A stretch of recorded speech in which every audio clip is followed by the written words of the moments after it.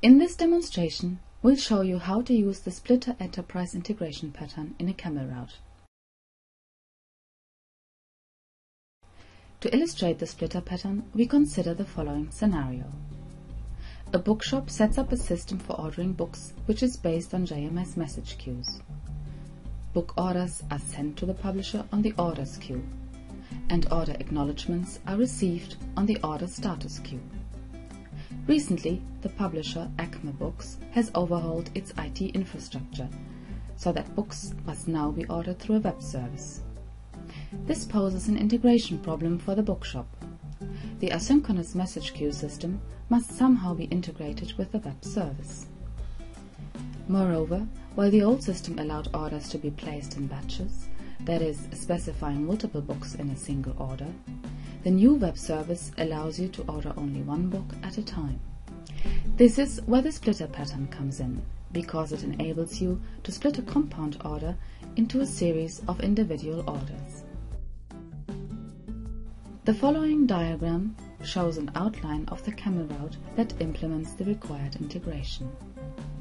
After the bookshop pushes a message onto the orders queue, the route pulls the message from the queue, and the splitter breaks the message into a sequence of individual orders. Next, each book order is reformatted as a web service request. The request is then sent to the web service using a camel CXF endpoint. Finally, each reply is reformatted as necessary and then pushed onto the order status queue. It turns out, however, that the bookshop owners are not happy with this solution. Every time they send out a batch order, they now receive multiple individual replies. It would be much more convenient to receive a single aggregate reply. So, the bookshop modifies the route by adding an aggregator, which combines the individual replies into a single message. Now, let's take a look at a camel route that implements this scenario. First of all, we create an embedded instance of an active MQ broker which provides the JMS messaging system for this example. We also need to customize the active MQ component so that it connects to this local embedded broker instance. We create a CXF client endpoint identified by the ID Acme-Books, which we can then use to invoke operations on the Acme Books web service. We are now ready to define the route for this scenario. The initial endpoint of the route consumes messages from the book.orders queue. Let's take a quick look at the format of a typical batched order message. The orders element contains a list of book orders, where each book order is represented by an order element. An ISBN number uniquely identifies each book. Returning to the route, we see that the first processing step is to split the list of orders into a sequence of individual orders. The first child element of split is an XPath expression that picks out each order node of the original message. After converting the order node to a string, we send the book order to a velocity script that reformats the message body as a web service request. Let's have a look at that velocity script in the order book request.vm file. In this example, we embed the message body inside the order book element, which is the name of the web service operation.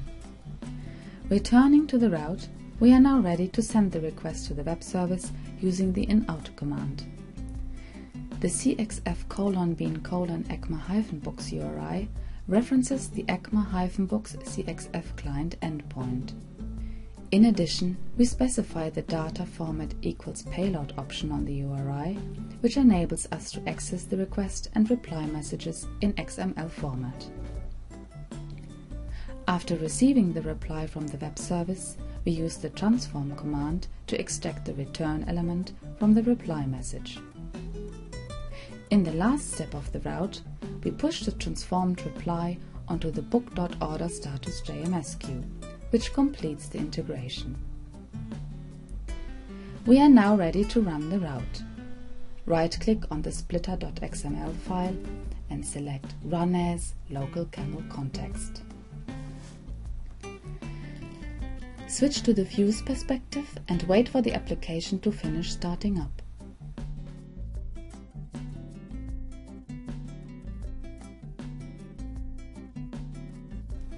Connect to the running instance using the JMX Explorer.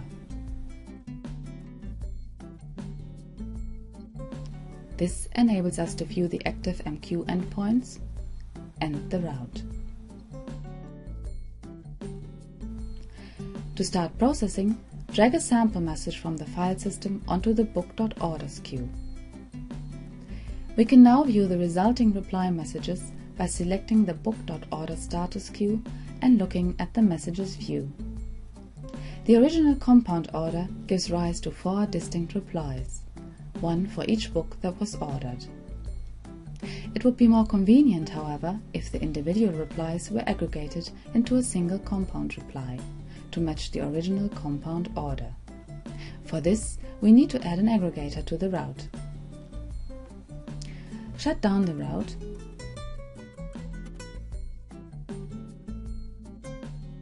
and change back to the Java perspective. For the aggregator, we need a custom strategy, which is implemented as a Java class. In this example, the custom strategy is implemented by the status response arg strategy class. The strategy is implemented by the aggregate method, and the key step is where the message body is aggregated by concatenating each reply body, separated by a new line character. Each reply is also transformed by renaming the return element to item status. We are now ready to add the aggregator to the route. First of all, use the Spring Bean element to create an instance of the custom strategy, status response arg strategy.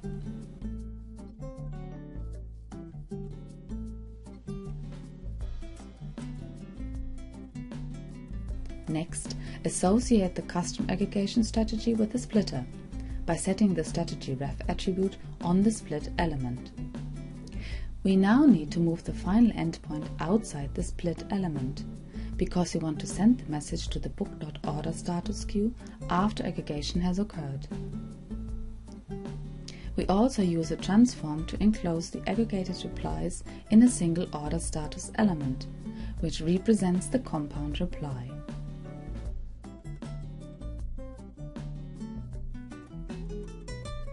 Now, let's run the modified route. Right-click on the splitter.xml file and select Run as Local Camel Context.